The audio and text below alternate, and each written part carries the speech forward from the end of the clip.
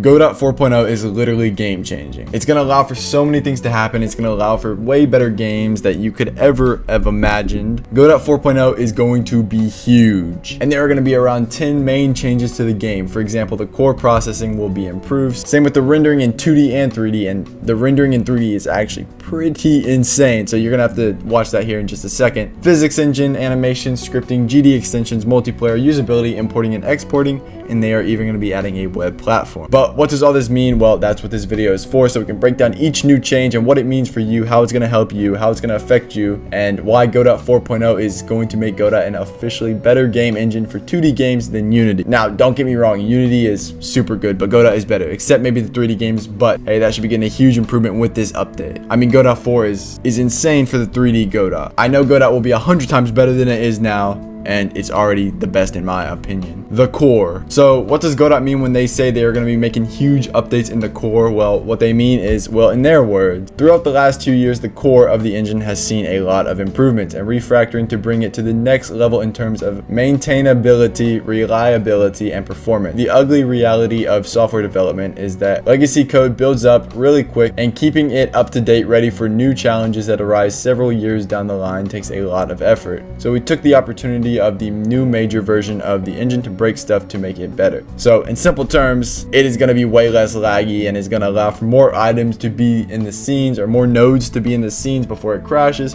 But to be honest, I have never had GODOT crash on me. It is good to know that they're fixing this, so in the future it will be easier for them to improve on and make the GODOT system way smoother in general. Rendering. So now rendering is this is gonna blow your mind. So rendering, and this is really honestly a huge leap and something GODOT really needed to improve on to compete with Unity, and I think they are successful at that, to be honest. I mean, as you can see from these images, the before and after of this GODOT 4.0 rendering update, I'm really excited for this, and I might start working on some 3D games because, to be honest, that just looks amazing. GODOT also kind of told us how they achieved this. We have completely overhauled the GODOT renderers.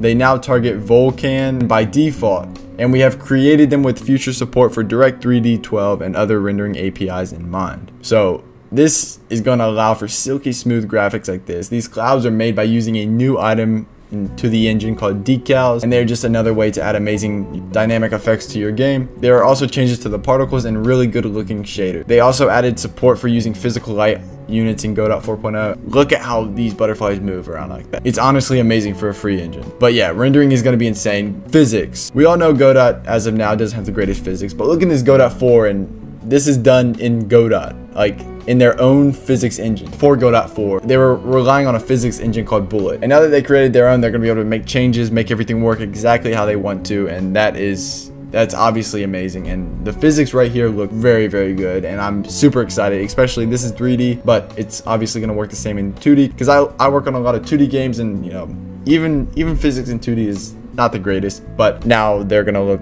super cool, especially by this 3D model right here. This looks amazing. With that being said, the new navigation system is going to allow you to stream regions, which make the system applicable to large open spaces. Physical bodies can be marked as obstacles for automation, collision avoidance, and it all works much faster than before thanks to multi-threading support. Navigation links are also supported to configure jump points, teleports, etc. Now that is cool, and I cannot wait to play with physics in GODOT 4. I'm gonna be honest. Animation. Now, this is not my cup of tea, but in GODOT's words, they said 3D animations have seen a internal overhaul, allowing for compression to reduce memory usage, as well as individual positions, rotation, and scale tracks in place of united transforms. Now, I'm not much of a 3D game maker or anything, but I might be because of GODOT 4. GODOT 4, the 3D space in GODOT 4 looks crazy cool. I probably won't use any of the animation updates, but hey, it's a step closer to competing with Unity in the 3D space. Now, scripting. So we all know that GODOT has their own language named the GD script, and it works amazing, but how could they even be updating the scripting to make it better? Like, I didn't even know you can update, a scripting language. But basically what GODOT stated was the coding experience in GODOT 4 with some of the most requested and long-awaited language features. You can now reap the benefits of first-class functions and lambdas, new property syntax,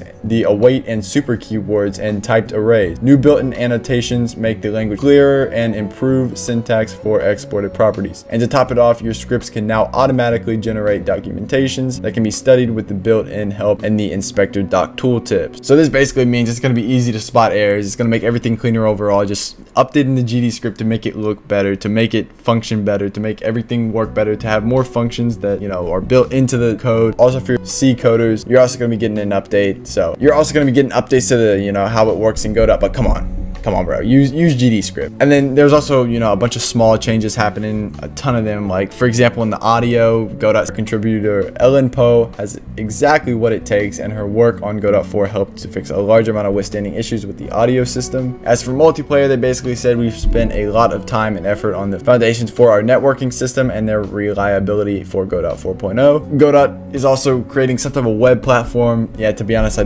don't really know why anybody would want that. But hey, it's still cool. And so Godot 4.0. I honestly can't wait for the official version to come out, and let me know what you think of Godot 4 as it is now. Obviously, it's not, you know, officially done or anything, but you can download the test version of it right now on the Godot website. But to be honest, I'm gonna stick with the Godot 3 until Godot 4 officially comes out. But thank you guys so much for watching, and I hope to see you in the next one.